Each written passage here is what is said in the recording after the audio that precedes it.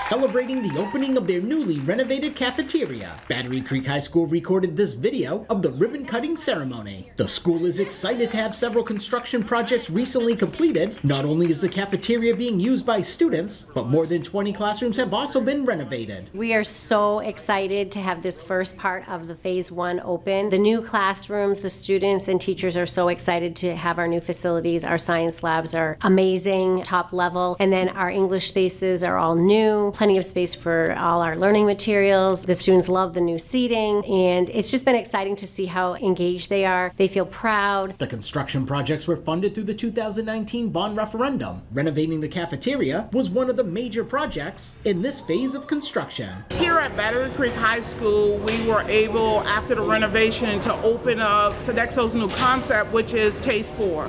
So Taste 4 is designed by high school students, getting their input on it, and we were able to roll out 4 different serving lines with multiple different options on each line. Students have been without a typical cafeteria for the past 2 years due to the COVID-19 pandemic and then construction. They are so excited to be back with their peers, enjoying that free time where they can just relax. They have a variety of options for food, so they're feeling excited to be well nourished again, having those choices, and it's just been great to see them in there, and the teachers have loved it as well. The Sodexo staff has been amazing. Construction projects are still ongoing at the school. Crews are working on renovating additional classrooms, athletic facilities, and more. Many of the projects should be complete by next school year or by the fall of 2023. At Battery Creek High School, Ron Lopes, Beaufort County School District.